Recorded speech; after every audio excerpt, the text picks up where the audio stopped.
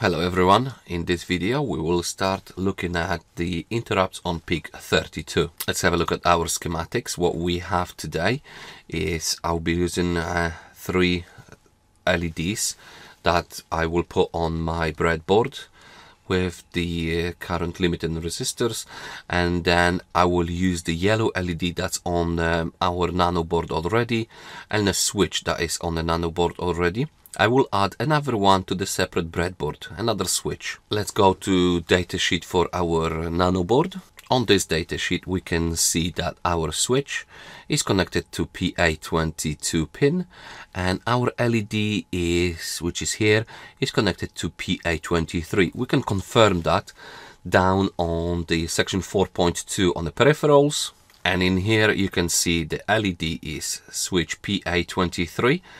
The distinct feature on that LED is we have to drive the pin to the ground to activate the LED. We will remember that.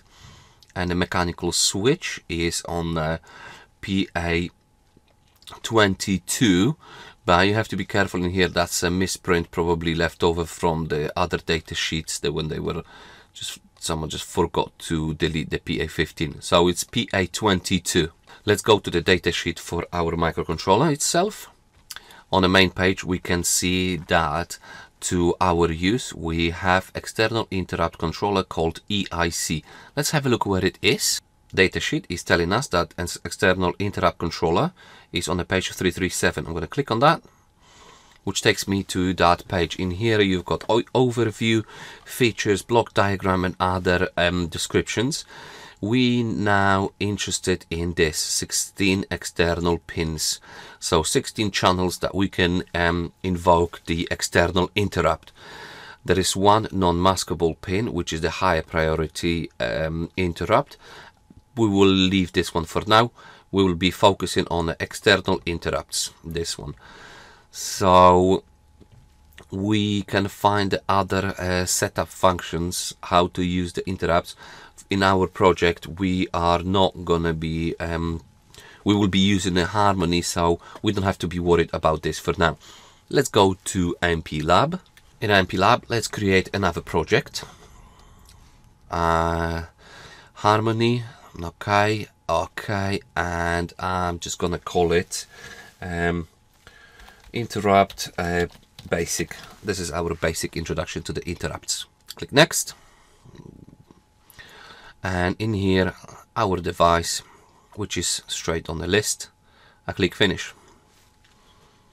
Let's launch the Harmony configurator and wait for it to be fully up. Once we've got our Harmony configurator, let's go to MHC, tools and pin configuration. There's pin diagram, pin table, pin settings. I'm not going to use pin diagram, I'm not going to use pin table.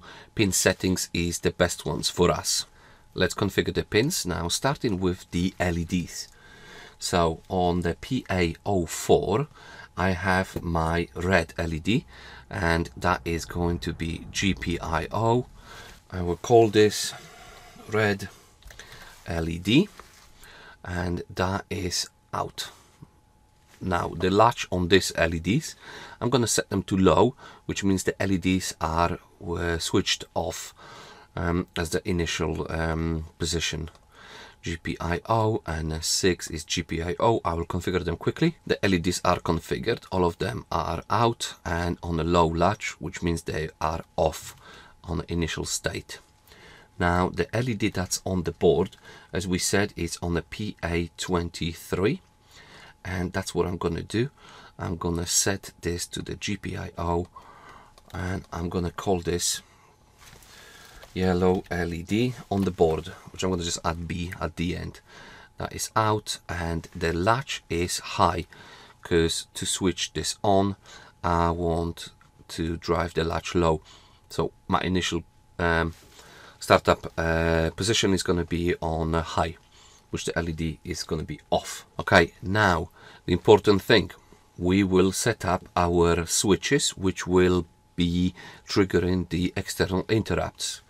The first switch that we will configure is the one that is on the board, connected to port PA22 to the pin PA22. So in here, what we have to set is set up as an external interrupt 6. This is on the channel 6. I'm going to call it switch 1. It's important that we pull this up. Let's remember. Now, other switch that I have on the board is on a PA25, and that is my channel external interrupt 13. I will call this as my switch 2. And again, pull up. Let's remember to pull those pins up. Okay, so all the pins now are configured. Let's go back to our project graph. And in here, let's configure some functions. First of all, let's go to System, and then Cortex configuration, Systic, and enable Systic. In here, make sure you've got the milliseconds set to 1. So what this does, it will enable us to use the delay millisecond function to create a time delay. Then let's go to our peripherals. Let's go to EIC and add this to our graph. On the EIC, as we've said, we're using channel 6, and then we're using channel 13. How to set them up is you have to tick enable interrupt, and then external interrupt edge selection is on rising edge detection. I will set the same thing on the channel 13. And now our interrupts are configured. Let's generate the code.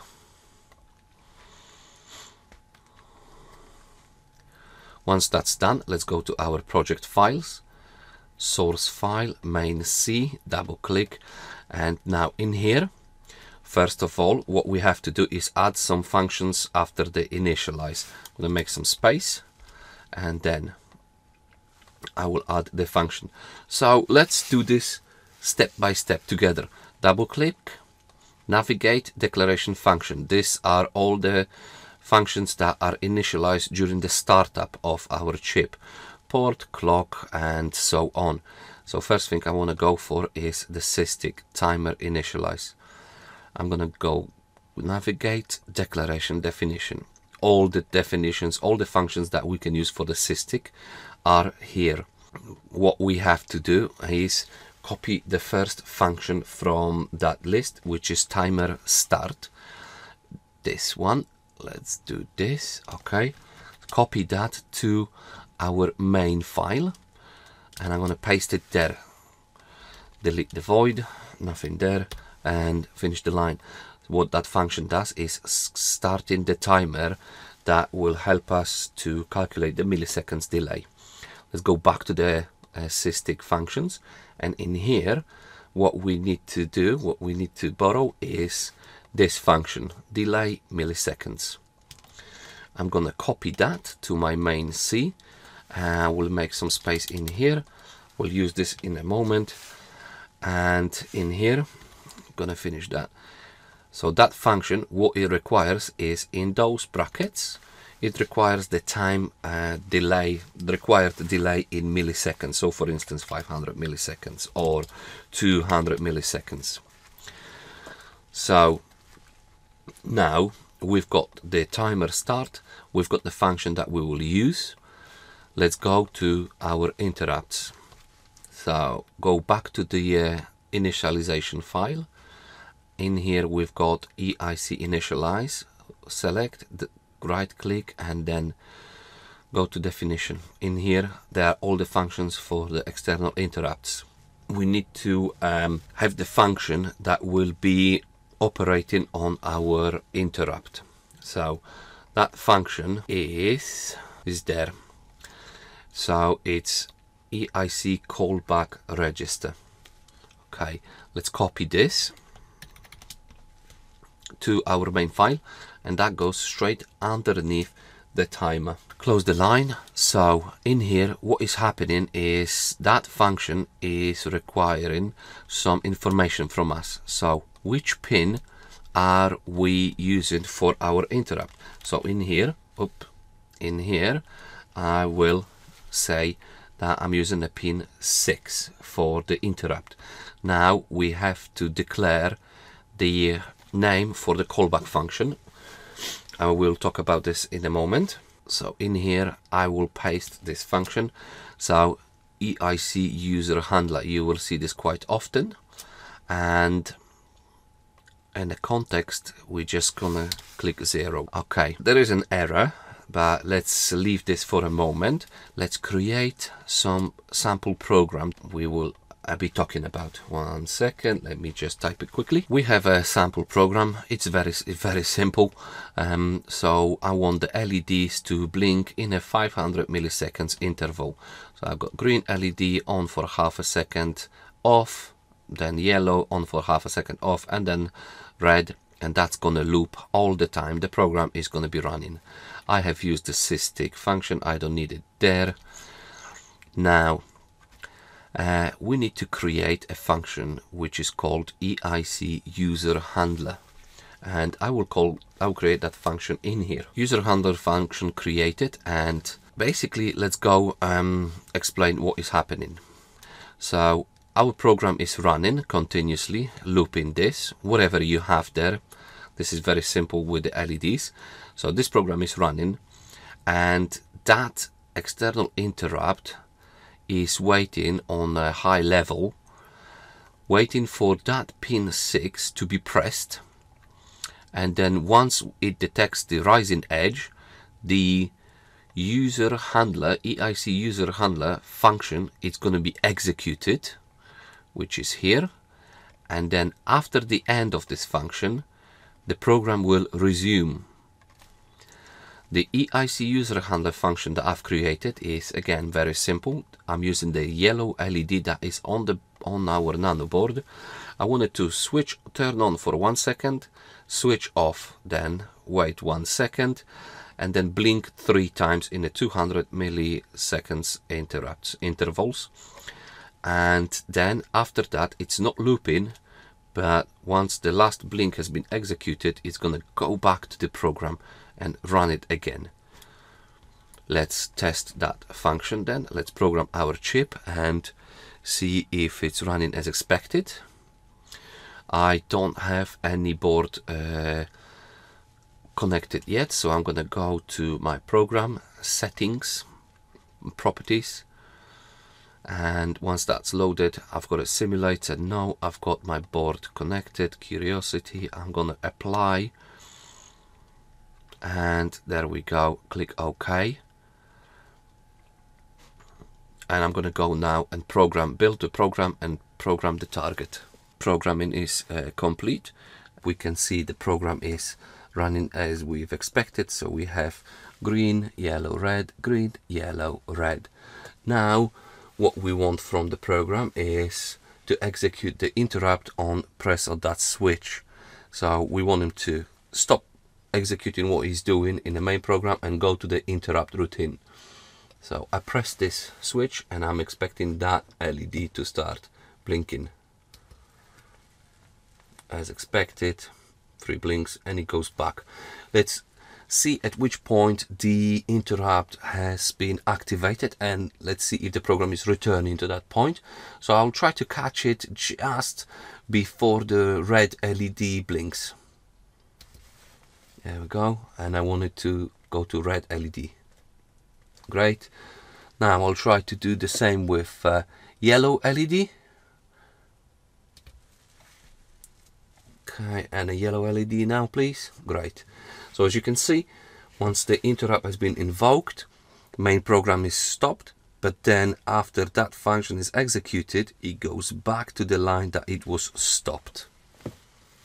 Let's try to use this switch now to maybe create some function with the LEDs there. I will modify this program quickly to use the external interrupt pin, and now on which let's have a look, just make sure on which channel it is. I think it's 13. Well, let's double check together. So I'm going to go to the functions, and yes, I have the pin 13 activated as well. So I will change this to pin 13, and let me just change this code quickly. Once again, our program, the standard program, in a while function, I have not changed anything. We will be using the external interrupt on pin 13, and a user handler function. This is the user handler function, so I'm using the LEDs that are on our board, on our breadboard, and what I wanted to do is, first of all, I wanted to be stopped for 1 second, so we know that we went into the interrupt routine. Then green LED blinks twice, then red LED blinks twice, then we've got half a second break, then green and red LED together, they blink twice, we got half a second break, and then the program returns to the normal execution there. Let's build and program and send it to the board. We can see the program is functioning as previously.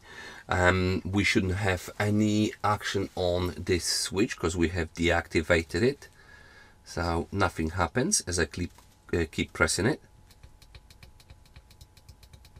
Once I press on that switch, I'm expecting to invoke the external interrupt, which will blink twice the green, twice the red LED, and then both of them at the same time, and after a short break they will return to the main program. Let's press the switch now. Twice red, yellow, green, yellow and red, and that's it. Let me give some shadow. Okay, let's press the interrupt. Green, red, twice, and normal functioning. With the interrupts, as we said, you have to be wary that it stops at the current line of execution. So for instance, if we stop it at the LED when it's lit, try to go for the yellow one, observe what's happening. Interrupt is on, but the main function, the main code stopped at the same time. So you have to be wary when you program the interrupt that this is what is happening. If you're lucky enough to hit on the break where the LEDs are off, let's go for the yellow one again. Oh, not there. Let's go again for the yellow to be off and off. Then that looks normal. That is the introduction to the interrupts, and I would like to invite you to the next video where we will look a little bit more about what is happening with the interrupts. Just a small project. Thank you, and see you then.